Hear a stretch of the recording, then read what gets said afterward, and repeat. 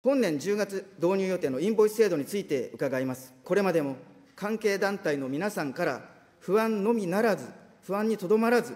廃業せざるを得ないとの悲鳴ともいえる声が寄せられ、多くの議員がインボイス制度の問題点を指摘しているにもかかわらず、政府は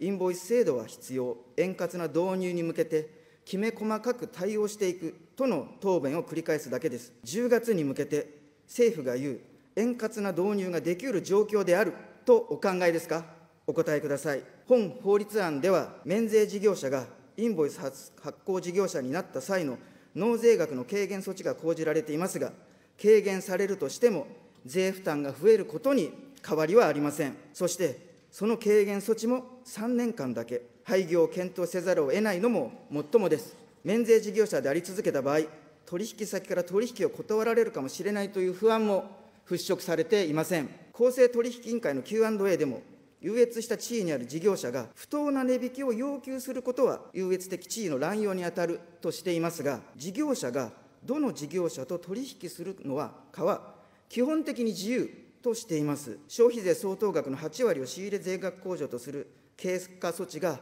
講じられていますが、問題を先送りするだけのごまかしでしかありません。免税事業者が取引から排除されることは本当にありませんか。政府の見解を明確にお示しください。政府は複数税率下での適正な税徴収を確保するためにインボイス制度が必要としていますが、そもそも軽減税率は消費税の逆進性を是正するため、つまり低所得者の救済を謳って導入されたものです。その逆進性緩和効果には大いに疑問があり、そのために中小零細企業に負担増を強いるのは大きな問題です。改めて制度の廃止を明確に求めます。お答えください。インボイス制度の円滑な導入についてお尋ねがありました。インボイス制度への円滑な移行に向けて、個々の事業者の方々に制度の内容や各種の支援策をご理解いただき、必要な準備を行っていただくことが重要だと考えており、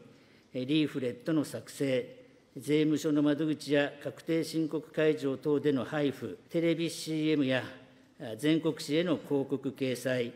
インターネットを活用した広報、インボイスコールセンターの体制の拡充といった取り組みを行ってまいりました。また、中小小規模事業者のインボイス対応を支援するため、令和4年度補正予算においては、中小企業団体による相談体制の整備のための予算措置など、さまざまな支援策を盛り込んでいます。こうしたこともあり、インボイス発行事業者の登録申請者数につきましては、令和5年2月末現在で、累計約270万件、直近では1月当たり約23万件の事業者の方から申請があり、順調に推移していると考えています。本年10月1日の円滑な導入に万全を期すためにも、引き続き丁寧に周知広報を行い、事業者のインボイス制度への対応を支援をしてまいります。次に、免税事業者の取引に関するご懸念についてお尋ねがありました。インボイス制度への移行により、免税事業者は取引から排除されるのではないかといった小規模事業者の方々のご懸念は承知をしており、政府一体で連携して丁寧に課題を把握しながら、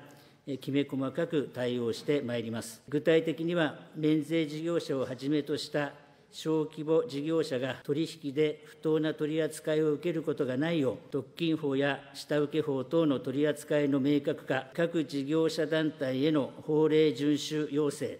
書面調査や下請 G メンといった取り組みを通じ、取引環境の整備に政府を挙げて取り組んでまいります。また、制度移行後も6年間は、免税事業者からの仕入れであっても、一定割合を控除できる十分な期間の経過措置を設けているところです。引き続き、